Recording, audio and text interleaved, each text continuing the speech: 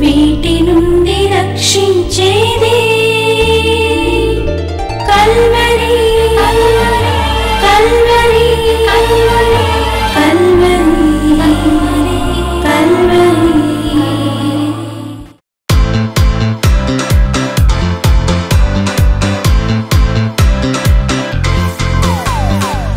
ఆ సీజన్స్లో ఎండాకాలం, వర్షాకాలం, చలికాలం భూమి తన డైరెక్షన్ మార్చుకుంటూ ఉంటుంది. మార్చుకున్నప్పుడు ఈ ఋతువులన్నీ ఏర్పడుతూ ఉంటాయి. దేవుడు చెప్పిన క్రమాన్ని ఖచ్చితంగా పాటిస్తున్న సృష్టిలో భూమి ఒకటి, ప్రకృతిలో భూమి ఒకటి. భూమి ఏం చేస్తుందంటే తన డైరెక్షన్ మార్చుకుంటా ఉంటుంది. శూన్యంలో తిరుగుతుంది, కానీ శూన్యంలో నుంచి తన డైరెక్షన్ మార్చుకుంటున్నప్పుడు ఈ ఋతువులన్నీ ఏర్పడుతుంది. ఈ కాలంలో మరి మనం కాసేపు ఎండ తట్టుకోలేం అనుకుంటున్నాం, కానీ ఈ ఎండ వేయాల్సింది. వేసిన తర్వాత ప్రభు అంటాడు తొలకరి వర్షం అంటాడు. తొలకరి వర్షం వచ్చినప్పుడు అంట భూమి బాగా ఖాళీ ఎండి ఉంటుంది కాబట్టి భూమి ఏం చేస్తుందంటే వర్షపు నీటిని తాగి అంటాడు. మనకు అర్థం కాని విషయాలు బైబిల్లో చాలా ఉంటాయి, ఆశ్చర్య వేస్తూ ఉంటాయి. యెషయా గ్రంథంలో అంటాడు ఆకాశమా ఆలకించు, భూమి చెవియొగ్గు అంటాడు. ఆ మాట చదివి మనం ఊరుకుంటున్నాం, కానీ ఆకాశము ఒక మనిషిలాగా ఆలకిస్తుందంట దేవుని మాటలు. భూమి ఏం చేస్తుందంట చెవి ఒకటం, అమ్మా చెవి పెట్టిటు నువ్వు వింటలా అంటాం ఎవరినైనా వినకపోతే. అట్లా ప్రభు భూమిని చెవియొగ్గి అంటున్నాడు. అంటే భూమి కూడా దేవుని మాటని వింటుంది, ఆలకిస్తుంది.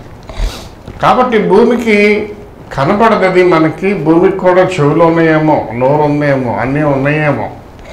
కాబట్టి దేవుని మాట స్పష్టంగా వింటుంది. మనుషులైతే వినరు, కానీ దేవుని మాట.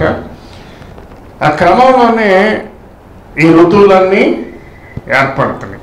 ఈ కాలం రావాల్సిందే. మనం కాసేపు ఎండకు తట్టుకోలేకపోతున్నాం బాబు నాయన అంటాం, కానీ ఈ ఎండ కాసినప్పుడే మళ్ళా మనకి మంచి శ్రేష్టమైన పంటలన్నీ పండుతాయి. ఇది దేవుడు ఏర్పాటు చేసిన క్రమం. అందువల్ల మరి మనం చాలామంది బయటికి రాలేకపోతున్నారు. చాలామంది బయటికి రాలేకపోతున్నారు. కారణం ఏంటంటే ఈ ఎండల్లో మేము బయటికి రాలేం బాబు అని మిగతా టీవీలు కానీ ఇవి కూడా బయటికి రావద్దు మీరని చెబుతున్నారు. ఏదేమైనప్పటికీ కూడా ప్రకృతి దాన్ని పనిచేస్తుంది. మనం దేవుని మనం విడిచిపెట్టకూడదు. చిన్న ప్రార్థన చేసుకుని దేవుని మాటలోకి వెళ్దాం. మహాపరిశుద్ధుడైన తండ్రి, ప్రేమ కలిగిన ప్రభువా, ఈ పరిశుద్ధమైన పాదములకు వందనాలు, స్తుతులు, స్తోత్రములయ్యా. మమ్మల్ని ఎంతగానో ప్రేమించి ఈ సంవత్సరము 5వ మాసంలోకి మమ్మల్ని అడుగుపెట్టించినందుకు వందనాలు తండ్రి. ఈ చివరి వారాల్లో ఈ రీతిగా మేము అందరం కలిసి మీ పాద సన్నిధికి వచ్చి మిమ్మల్ని స్తుతించి మహింపరిచి మీ మాటలు విని మమ్మల్ని మేము బలపరచుకోవడానికి మీరు ఇచ్చిన కృపను బట్టి వందనాలయ్యా. ఇప్పటి వరకు స్తుతిస్తున్నప్పుడు స్తుతుల మీద ఆశీర్వదై మీరు మా మధ్య ఉన్నందుకు వందనాలు తండ్రి. కొద్ది మాటలు మాట్లాడాలని దేవదాసుడు ఆశపడుచుండగా మాటలను మరుగుపరిచి, మా నోటిని మరుగుపరిచి మీ మాటలు మీ శ్రేష్టమైన ఆశీర్వాదకరమైన నోటి ద్వారా మాట్లాడమని యేసుక్రీస్తు నామంలో ప్రార్థిస్తున్నాము తండ్రి, ఆమేన్. మన బైబిల్ గ్రంథం నుంచి కొన్ని మాటలు ఈరోజు దేవుని నామంలో ఆలోచిద్దాం. మనకి తెలిసిన వ్యక్తి అబ్రహాం గురించి, షడ్రకు మేషక్ అబేద్నెగోల గురించి కొన్ని మాటలు మనం మాట్లాడుకుందాం. మన దేవుడికి చాలా పేర్లు ఉన్నాయి. ఆ పేర్లో ప్రాముఖ్యమైన ఒక పేరు సమర్థుడు. ఈరోజు సమర్థుడైన దేవుడు అని ఆయనకి ఆ పేరు ఎందుకు వచ్చిందో ధ్యానం చేద్దాం. మన దేవుడికి ఉన్న పేరులో ఒక పేరు సమర్థుడు. సమర్థుడు అంటే ఏ పనైనా చేయగలిగిన వాడు, లేని వాటిని ఉన్నట్టుగా చేయగలిగిన వాడు, శూన్యంలో సృష్టిని చేయగలిగిన వాడు. శూన్యం ఇదంతా కలుగునుగాక అన్నాడంట. ఆకాశము కలిగింది, భూమి కలిగింది, కలుగునుగాక అన్నాడంట. భూమి మీద అన్నీ వచ్చేసింది. భూమి తన జాతిని బట్టి ఒక్కొక్క వృక్షమును మొలిపించునుగాక అన్నాడంట. అన్నీ వచ్చేసినాయి. ఎవరు చేయగలరు ఇవన్నీ? సమర్థుడైన దేవుడు మాత్రమే చేయగలుగుతాడు. సమర్థుడు అంటే ఏ పనైనా చేయగలిగిన వాడు. ఈ మాట మన దేవునికి ఈ పేరు ఉన్నదని, ఈ మాటను మనం జ్ఞాపకం చేసుకుని మన దేవునికి మనం ప్రార్థన చేసేటప్పుడు ఈ మాట జ్ఞాపకం చేయాలి. ఇదివరకు వారు చేసే ప్రార్థనలో దేవుని ఘనతను చాలాసేపు కొనియాడేవాడు. ప్రార్థన చేసేటప్పుడు మనం ఇప్పుడంతా మరీ షార్ట్ కట్ ప్రార్థనలు చేసేస్తున్నాం, సమయాలు లేకపోతే ఇంకొకటి. కానీ ఆనాటి ప్రార్థనలు వారు ఎవరైనా కూడా ప్రవక్తలు చేసిన ప్రార్థనలు కనుక మనం లెక్కబెట్టినట్లయితే వాళ్ళు ఎలా ప్రార్థన చేసేవాళ్ళంటే, ఐగుప్తు నుంచి మమ్మలను విడిపించిన దేవ, భూమి ఆకాశములను కలగజేసిన దేవ అని ఒక ఘనత కాదు, ఆయన ఈ సృష్టిలో ఏమేమి చేశాడో వాటన్నిటినీ జ్ఞాపకం చేసి ఆయన్ని అట్లా కొనియాడుతూ ప్రార్థన మొదలుపెట్టేవాడు. మనం ప్రార్థన చేసేటప్పుడు కూడా తీరుకున్నప్పుడు ఊరినే పరిశుద్ధుడైన తండ్రి అని సరిపెట్టడం కాదు. ఆయన ఘనతలన్నీ మనం కీర్తించాలి. మన జీవితంలోనే మనం లెక్క పెట్టుకుంటే ఆయన చేసిన కార్యాలు అసలు మనం లెక్కకి మించిపోయి, లెక్కకు మించి ఉంటాయి. మనం అన్నీ లెక్క పెట్టినట్లయితే ఒక్కొక్క ఇన్సిడెంట్ ఒక్కొక్క రోజు మనం గమనిస్తున్నప్పుడు అసలు మనం వర్ణించలేము. అవన్నీ దేవుడు మనకు చేస్తేనే మనం సజీవముగా జీవించి ఉంటున్నాం. ఆశ్చర్యం వేస్తుంది, ఇన్ని చేస్తున్నామా నాకు ఒక్కొక్క రోజులో అని. అవన్నీ ఏం చేయాలి? మనం ఆ దేవుణ్ణి మహింపరచడానికి ఈ మాటలు ఆయనకి జ్ఞాపకం చేయాలి. ఈ మాటలన్నీ దేవునికి మనం ఏం చేయాలి? జ్ఞాపకం చేయాలి ప్రార్థనలో. ప్రభువా నువ్వు ఎంతటి వాడవి. అబ్రహాము దేవుని మాట నమ్మి ఏం చేశాడంటే 75 ఏళ్ల వయసులో తానున్న గ్రామాన్ని నుంచి తన భార్యని వెంట పెట్టుకుని ఎక్కడికి వెళ్ళాలో తెలియదు, ఏ ప్రదేశానికి వెళ్ళాలో తెలియకుండా ఆయన బయలుదేరి ప్రయాణిస్తున్నాడు. ఎంతకాలం ప్రయాణించాడంటే 25 సంవత్సరాలు ప్రయాణం చేశాడు. 75 ఏళ్ల వయసులో తనకి పిల్లలు లేని టైంలో ప్రభు అన్నాడు, అయ్యా నీకు నేను విస్తారమైన సంతానాన్ని ఇస్తున్నాను. ఎలా ఉంటారంటే ఆకాశ నక్షత్రముల వల్లే ఉంటారు, ఇసుకరేణుల వల్లే ఉంటారు అన్నాడు. 25 ఏళ్ళు అయింది వాగ్దానం చేసి బయలుదేరి వెళ్తున్నాడు. ఎక్కడికి వెళ్ళాలో తెలియదు. వెళ్తున్నాడు. 100 ఏళ్ల వయసు వచ్చింది. ఆయన వాగ్దానం చేసిన కుమారుడు ఆయనకి కలగనే లేదు. ఆ టైంలో హెబ్రోన్లో చేరాడు. హెబ్రోన్లో అక్కడ ఒక వృక్షం కింద కూర్చుని ఉన్నప్పుడు దేవదూతలు 3 వచ్చారు. వారి ఇంటికి తీసుకెళ్ళాడు, ఆతిథ్యం ఇచ్చాడు. ఆతిథ్యం స్వీకరించిన తర్వాత వారన్న మాట ఏంటంటే, అది కారణము 18వ వచనంలో, మీదటికి ఈ కాలమున నీ యొద్దకు నిశ్చయముగా మరలా వచ్చేదను, అప్పుడు నీ భార్య అయిన శారాకు ఒక కుమారుడు కలుగును అని చెప్పాడు. ఏం చెప్పాడంట? మరలా ఈ సంవత్సరానికి ఇక్కడికి వస్తా మేము. ఆ టైంకి నీ భార్య ఏం చేస్తుందంటే ఒక కుమారుణ్ణి కంటది. ఎంత వయసు అంటే అప్పుడు అబ్రహాముకి 100 ఏళ్ల వయసు అంట. శారమ్మకి 95 ఏళ్ల వయసు. 95 ఏళ్ల వయసు వచ్చినప్పుడు శారమ్మ ఏం చేస్తుంది? ఆ తలుపు చాటును ఉండి ఆ మాట విని ఒకసారి తన శరీరాన్ని ఇలా చూసుకుందంట, కింద నుంచి పైకి, పాదాల దగ్గర నుంచి పై వరకు చూసుకుందంట. చూసుకుని నాకు స్త్రీ ధర్మం ఉడికిపోయింది. అసలు నాకు స్త్రీ ధర్మమే లేదు. స్త్రీకి ఉండవలసిన లక్షణాలు, బిడ్డలు కనే వయసులో ఉండే ఏ లక్షణం నాలో లేదు. నా శరీరము మృతతుల్యమైపోయింది, వేలాడుతుంది. స్కిన్ ఏమవుతుంది? వేలాడుతుంది. ముఖం చూస్తే వేలాడుతుంది. ఈ వయసులో నేను శక్తిని పొందుకుని గర్భము ధరించి 9 నెలలు గర్భం మోసి బిడ్డను కని వాడికి పాలిచ్చి పెంచగలనా అనుకున్నట్టు. ఎవరు? శారం. అబ్రహాం ఏమనుకున్నాడంటే, రాసిన పత్రిక 4వ అధ్యాయము 19 నుంచి 21 వచనాలు చూద్దాం.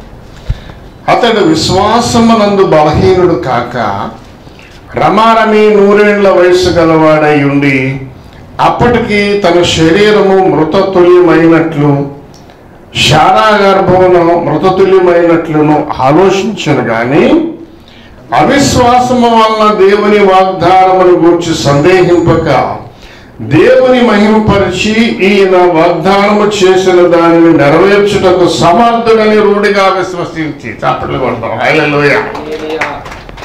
ఈయన వాగ్దానం చేసిన దాన్ని నెరవేర్చడానికి సమర్థుడు అనుకున్నాడు. దేవునికి మహిమ కలుగును గాక. ఆ మాట ఎందుకు ఈరోజు మనం ధ్యానం చేస్తున్నామంటే, ప్రియమైన సహోదరి సహోదరుడా, ఈ విశ్వాసం నీకు కూడా ఉండాలి. ఏ విశ్వాసము? నా జీవితంలో ఒక కార్యం చేయటానికి ఆయన సమర్థుడైన దేవుడు. ఆమేన్. ఈ మాట నువ్వు ఎప్పుడు ఏ పాయింట్లోనూ విడిచిపెట్టకూడదు. నేను ఎప్పుడు చెబుతాను, లైఫ్ అనేది, జీవితం అనేది ఒక పోరాటం, ఒక యుద్ధం. ఇది ఒక పనిలోకి మనం వెళ్ళినాక ఆ పని మనకు ఉంటుందనే నమ్మకం లేదు. ఈ కార్యం అవుతుంది అనే గ్యారంటీ దేనికి ఉండదు. ఏది నీ జీవితంలో ఉన్నా లేకపోయినా, జరుగుతున్నా జరగకపోయినా, నువ్వు నమ్మిన దేవుడు, నువ్వు విశ్వసించిన దేవుడు, ఆయన నీకు ఉన్నతమైన కార్యాలు చేయటానికి సమర్థుడు అనే మాటను విడిచిపెట్టకూడదు. ఆమేన్. హల్లెలూయా. ఒకరోజు ఒక విమానం వెళ్తుందంట. ఆ విమానంలో చాలామంది పాసింజర్స్ ఉంటారు. విమానం వెళ్తూ ఉంది ఆకాశంలో, దాదాపు కొన్ని వేల కిలోమీటర్ల హైట్లో వెళ్తూ ఉంటుంది. మనకు ఇక్కడి నుంచి అమెరికా వెళ్ళాలంటే దాదాపు 22 గంటలు పడుతుంది. 18 గంటల నుంచి ఇంకా ఫాస్ట్గా వెళ్తే అంటే కొన్ని ఎమిరేట్స్ లాంటి, లుఫ్తాన్సా లాంటి అయితే 18 అవర్స్ పడతాయి. మిగతా విమానాలు 22 గంటలు. 22 గంటల గాలిలో వెళ్తానే ఉంటుంది. కూర్చోవాలి, మనం కుర్చీలో కూర్చున్నట్టుగా కూర్చోవాలి. సముద్రం మీద వెళ్తూ ఉంటుంది. విషయం ఏంటంటే, కిందకు చూస్తే ఏం కనపడుద్ది? సముద్రం కనపడుద్ది. ఆ విమానం వెళ్తూ ఉంటే సాంకేతిక లోపం వచ్చిందంట విమానానికి. ప్రాబ్లం వచ్చినప్పుడు ఏం చేస్తారంటే, ఎయిర్ హోస్టెస్ అనౌన్స్మెంట్ చేస్తారు, మీరు సీట్ బెల్ట్ పెట్టుకోండి, విమానంలోకి వచ్చి ప్రాబ్లం వచ్చిందంటే. సహజంగానే మనం రోడ్డు మీద వెళ్తున్నప్పుడు గతుకులు వస్తే ఎలా బస్సు, కారు ఎలా ఊగుద్దో, విమానంలో వెళ్తున్నప్పుడు కొన్ని మేఘాలు ఉంటాయంట. మేఘాలు అవి ఎక్కువ వాటర్తో నింపబడి ఉంటాయంట. ఆ మేఘాలు ఎదురొచ్చినప్పుడు ఇలా ఊగుద్ది విమానం. అంటే రోడ్డు మీద బస్సు కనుక గుంటలో పడితే ఎలా ఊగుద్దో అలా ఊగుద్ది. వాళ్ళు అనౌన్స్ చేస్తారు, ఈ మేఘం వచ్చింది, మీరు డోంట్ వరీ అని చెప్తూ ఉంటారు. ఒక్కొక్కసారి చిన్న ప్రాబ్లం వస్తుంది. ఒక్కొక్క విమానానికి, అంత లాంగ్ జర్నీ వెళ్ళే విమానాలకి 2 ఇంజిన్లు ఉంటాయి. ఒక ఇంజిన్ పాడైనా ఇంకో ఇంజిన్ స్టార్ట్ చేసుకుని వెళ్ళిపోతూ ఉంటారు. పైలట్స్ కూడా 2 నలుగురు ఉంటారు. ఇద్దరే కాకుండా ఇంకా 2 ఉంటారు. ఏదన్నా ఒకరికి బాగా పోయినా ఇంకొకరు వచ్చారు. ఆ విమానం సాంకేతిక లోపం వచ్చి సముద్రం మీద వెళ్తుందంట. కిందకు వచ్చేసినాక ఇక సముద్రం అంటే మామూలుగా భూమి మీద నడవాలంటే చెట్లు ఉంటాయి, స్తంభాలు ఉంటాయి కాబట్టి భూమి మీద ఒక స్థాయి వరకు కిందకి రాదు. సముద్రం మీద అడ్డుగా దాదాపు వాటర్ మీదకి వెళ్ళిపోయిందంట. ఆ కిందకి వెళ్ళినాక అప్పుడు ఇక విమానంలో ఉన్న వాళ్ళందరూ కేకలు పెట్టేస్తున్నారు, చచ్చిపోతామని. అంతేనా? ఏమనిపిస్తుంది? ఆ ఎయిర్ హోస్టెస్ బెల్ట్ పెట్టుకోమని బెల్ట్ పెట్టుకోమనగానే బండి స్టార్ట్ అవుతుంది. ఎందుకు బెల్ట్ పెట్టుకోమంటున్నారు? ఏమన్నా డేంజరా? ఎవరికైనా ఏం భయం? చచ్చిపోతానంటే అమ్మో నేను చచ్చిపోతాను అనగానే ఏం గుర్తు వస్తుంది? నా భార్య ఏం చేస్తుంది, నా భర్త ఏం చేస్తారు, నా పిల్లలు ఏమైపోతారు, ఈ వ్యర్థమైన తలంపులన్నీ వచ్చేసి ఆ విమానంలో ఉన్న వాళ్ళందరూ భయంకరంగా హాహాకారాలు చేస్తున్నారంటే, ఏడ్ చేస్తున్నారంటే. ఒక పాప మాత్రం కాముగా కూర్చుని ఒక మ్యాగజైన్ చదువుకుంటున్నారు. ఆ పక్కన ఉన్న వాళ్ళు, ఎదురున్న వాళ్ళు గమనిస్తున్నారు. మేమందరం అరిసి ఏడుస్తుంటే ఇదేంటి కాముగా, చిన్న భయం కూడా లేకుండా ఉందండి. కాసేపటి తర్వాత మళ్ళీ విమానం ఏమైంది, సరే మళ్ళీ పైకి వెళ్ళి మామూలుగా రందిస్తున్న టైంలో ఇద్దరు ముగ్గురు పెద్దవాళ్ళు తట్టుకోలేక వచ్చారు. పాప దగ్గరికి వచ్చి, అమ్మాయి ఎవరైనా నువ్వు, ఏం పేరు నీది, ఏంటి నీ పేరేంటి, ఏం నువ్వు ఇంత ధైర్యంగా ఉన్నావు, కారణం ఏంటి, నువ్వు ఎందుకు ఇట్లా ధైర్యంగా ఉన్నావు, నీకు అసలు భయం ఏం లేదా? మేమందరం ఏడ్చి గగ్గోలు పెట్టాం. నాకేం భయం ఏం లేదండి అన్నట్టు. ఎందుకని? భయం వేయకపోవటానికి కారణం ఏమిటి?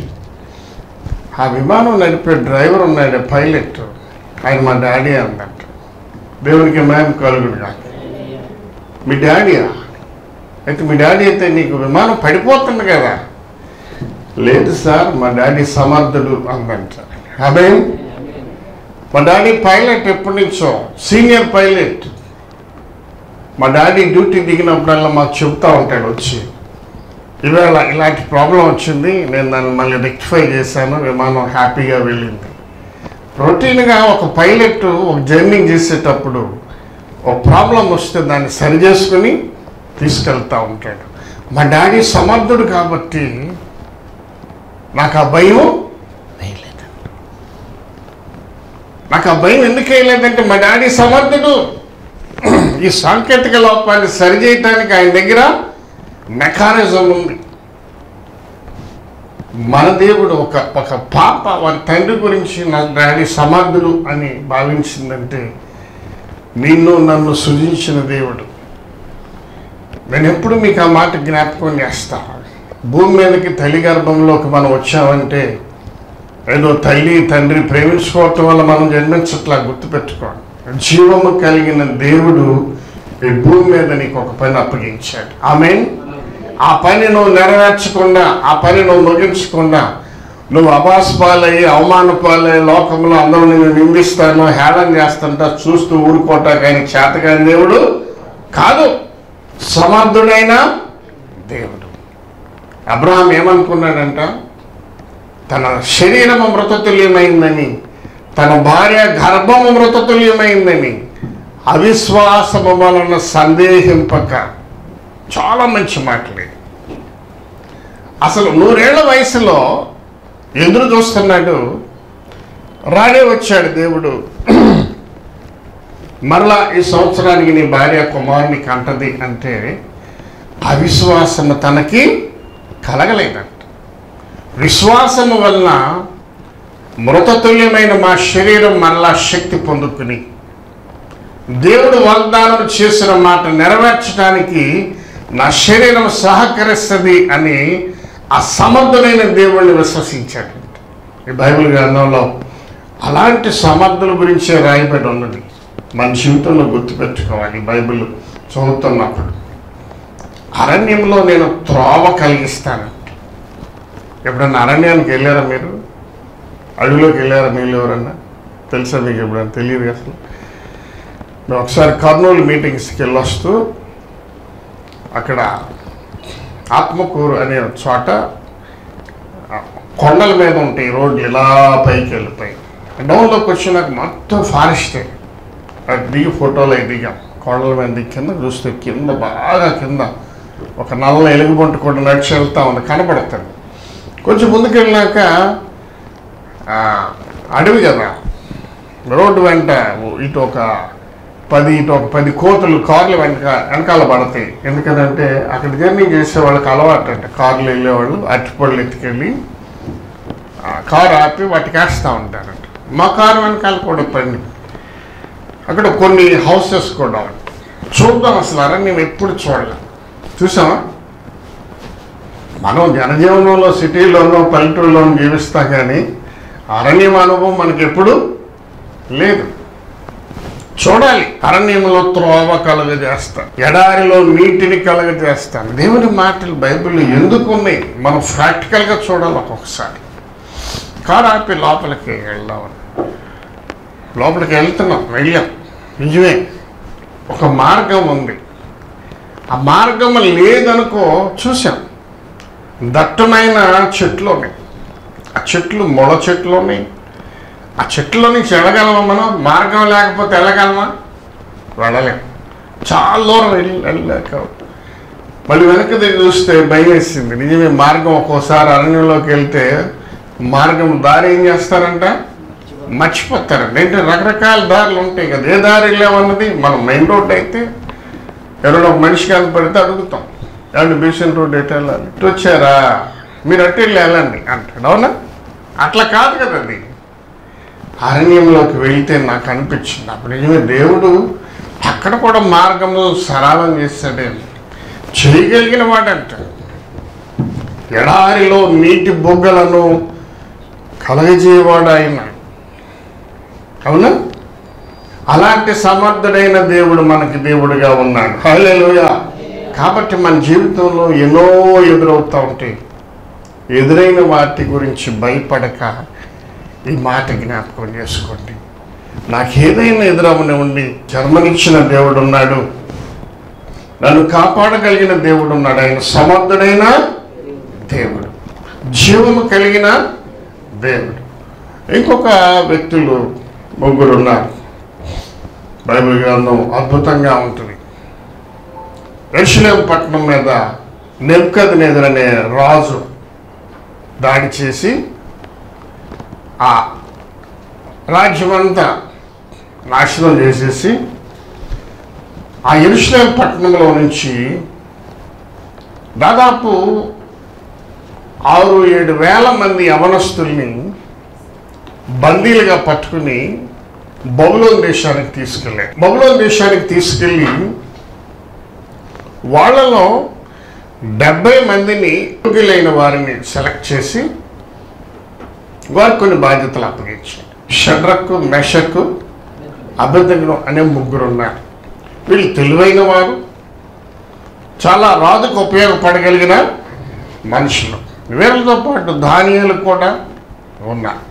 వీళ్ళతో పాటు ఎస్తేరు ఉంది, వాళ్ళతో పాటు మొర్దెకై కూడా. వీళ్ళు ప్రాముఖ్యమైన వాళ్ళు. ఎవరంటే బానిసలుగా, బందీలుగా బబులోను దేశానికి పట్టబడిన యవనస్తులు వీరు ఉన్నారు. అయితే ప్రియమైన దేవుని బిడ్డలారా, షడ్రకు, మెషకు, అబేద్నెగోని దేవుడు బాగా నమ్మేవాడు. నెబుకద్నెజరు బాగా నమ్మేవాడు.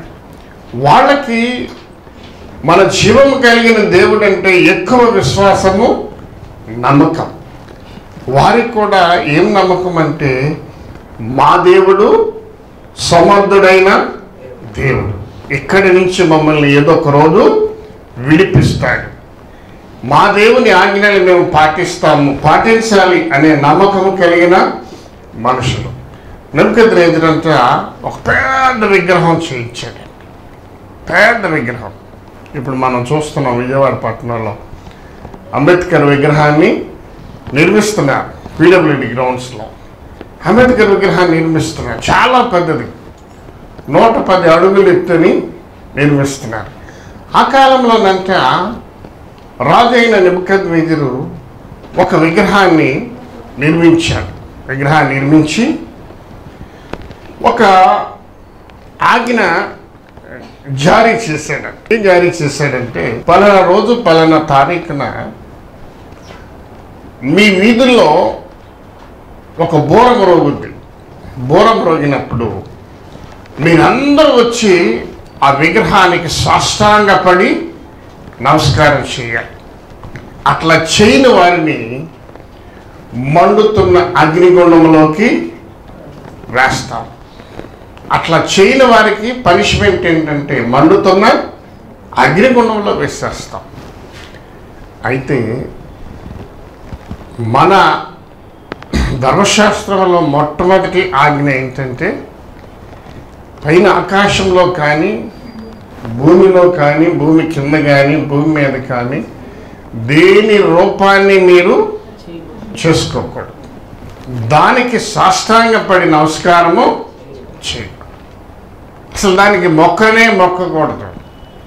మన దేవుని ఆజ్ఞ. నేను తప్ప వేరొక దేవుడు అంటే అసలు వేరొక దేవుడు లేడు. మనుషులు ఏం చేస్తున్నారంటే దేని రూపాన్ని పడితే దాన్ని ఒక రూపం మనిషే చేసుకుని నేను నా దేవుడు అని ఆరాధించడం మొదలుపెట్టాను. నెబుకద్నెజరు చేస్తున్న పని ఏంటి? అదే చేశాడు. ఒక విగ్రహాన్ని చేసి దానికి మొక్కబడినాడు. ఆ కాలంలో దేవుని భక్తులకి ఎలాంటి విశ్వాసం ఈ దేవుడి మీద ఉండేదంటే, మా దేవుడు సమర్థుడైన దేవుడు. ఈయన సమర్థుడు అంటే నాకు అనుకున్నాం, ఏ ప్రాబ్లంలో నుంచైనా రక్షించడానికి సమర్థుడు, ఏ కార్యమైనా జరగదు అనుకున్న దాన్ని జరిపించడానికి సమర్థుడు. సమర్థుడు అంటే అర్థం అదే, అసలు కానిది చేసేవాడు, జరగంది జరిగించేవాడు సమర్థుడు. మన పిల్లలు కూడా ఇంట్లో హ్యాపీగా నిద్రపోతారు. ఎందుకు నిద్రపోతారు? మా మమ్మీ ఉంది, మా డాడీ ఉన్నాడు. అది వాళ్ళకు ఒక నమ్మకం. సమర్థులు వీళ్ళు. వాళ్ళు ఏ రకరకాల కథలు వినొస్తూ ఉంటారు. రోడ్ల మీద పిల్లలు కథలు ఏం చెబుతూ ఉంటారు, దెయ్యాల గురించి ఒక్కొక్కసారి టాపిక్ ఇంకేదో రకరకాల వాళ్ళని భయపెట్టే విధంగా వస్తూ ఉంటాయి. వచ్చినప్పుడు కొన్నిసార్లు మేము హాస్టల్లో, నేను గుంటూరు ఏసీ కాలేజీలో చదివాను, అక్కడ హాస్టల్ ఉంటుంది. హాస్టల్లో మేము ఇంటర్మీడియట్ చదివే రోజుల్లో వెళ్ళిన కొత్తలో, అది ఇంటర్మీడియట్ అంటే ఎప్పుడు వెళ్తాం? 10th క్లాస్ అవగానే చిన్నపిల్లలే కదా, ఏమంటారు 10-16 ఏళ్ళు ఆ వయసులో వెళ్ళినప్పుడు కొంచెం అప్పుడే ఇల్లు వదిలిపెట్టి బయటికి వెళ్ళటం అలవాటు ఉండదు కదా. ఇంట్లో మమ్మీ డాడీ ఉంటారు, అక్క తమ్ముడు ఎవరో ఉంటారు, వాళ్ళ మధ్యలో పడుకుంటాం, అసలు భయమే ఉండదు. సపరేట్గా వెళ్ళే వరకు హాస్టల్ అది వేరుగా ఉండాలి. సీనియర్స్ ఊరిని భయపెట్టడానికి చెప్పేవాళ్ళు, మన హాస్టల్లో 2 లవర్స్ ఊరు పెట్టుకుని చచ్చిపోయారు, వాళ్ళు డెవిల్స్ అయ్యారు. మీరు కనుక 11 తర్వాత కనుక బయటకు వచ్చిన వాష్రూమ్కి వెళ్ళినా కళ్ళు మూసుకుని వెళ్ళిపోండి, వాళ్ళు కళ్ళు మూసుకుని వచ్చి పడుకోండి, బయటకు చూడబాక. బయటకు చూస్తే గార్డెన్లో వాళ్ళు డెవిల్స్ తిరుగుతూ ఉంటారు. మీరు చూసారనుకో వెంటనే మీ మీదకి వచ్చేస్తారని చెప్పేవాళ్ళు.